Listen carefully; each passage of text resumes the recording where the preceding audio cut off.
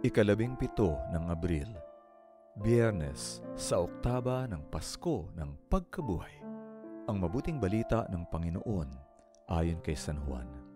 Muling ibinunyag ni Jesus ang kanyang sarili sa mga alagad sa may lawa ng Tiberias.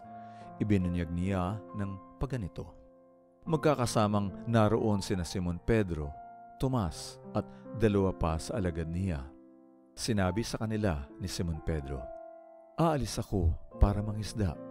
Nang madaling araw na, nakatayo si Jesus sa dalampasigan pero hindi nakilala ng mga alagad na si Jesus iyon. Tinatawag sila ni Jesus. "Mga bata, wala ba kayong isda?" Sumagot sila sa kanya. "Wala." Sinabi naman niya sa kanila, "Ihulog niyo sa bandang kanan ng bangka ang lambat at makakatagpo kayo." Kaya inihulog nga nila at hindi na nila makayanang hilahin iyon dahil sa dami ng isda. Kaya sinabi kay Pedro ng alagad na iyon na mahal ni Jesus, "Ang Panginoon siya."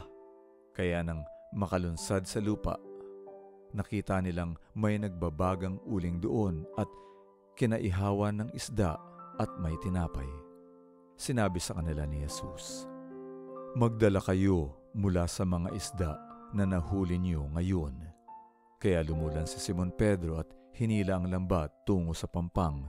Gayong puno iyon ng 153 malalaking isda. Bagamat napakarami noon, hindi napunit ang lambat.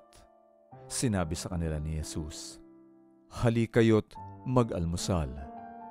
Wala namang nakapangahas sa mga alagad na mag-usisa sa kanya, "Kayo ba'y sino?"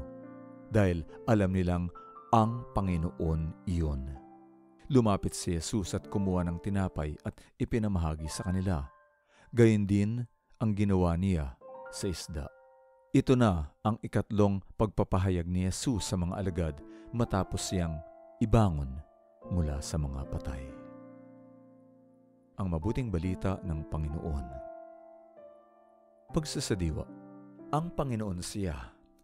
Isinasad sa Ebanghelyo ng pangyayari sa dagat ng Tiberias, kung saan inutusan ng Panginoong Hesus na muling ihagis ng mga alagad ang lambat at nakahuli sila ng maraming isda. Ito ang ikatlong pagkakataon na ibinunyag ni Jesus ang kanyang sarili sa mga alagad matapos na siya'y muling mabuhay. Walang nahuling isda ang mga alagad ng gabing iyon, subalit nakahuli sila ng maraming isda ng kanilang sinunod ang utos ng Panginoon, bagamat hindi nila siya nakilala agad. Ang alagad na mahal ni Jesus ang siyang unang nakabatid ng Panginoong Jesus, ang siyang nag-utos na muli nilang ihagis ang lambat. Siya ang huwarang alagad ni Jesus ayon sa Ebanghelyo ni Juan. Hanggang sa huling kabanata ng Ebanghelyong ito ay mababatid ang pagiging huwarang alagad na siyang mahal ni Jesus. Sensitibo siya sa presensya ng Panginoon nang maganap ang himala ng pagkahuli ng maraming isda. Hindi lamang ito dahil sa himalang naganap, kundi sa lalo't higit dahil sa pagsunod ng mga alagad sa salita. Ang Panginoon na siyang nagbunsod upang maganap ang nasabing himala. Ang tunay na himala ay nagaganap sa tuwing tayo ay makikinig sa salita ng Panginoon at susunod sa kanyang ipinag-uutos. Pagsasagawa, sinusunod mo ba ang utos ng Panginoon? Pinahahalagahan mo ba ang kanyang salitang pinagmumulan ng iyong pag-asa?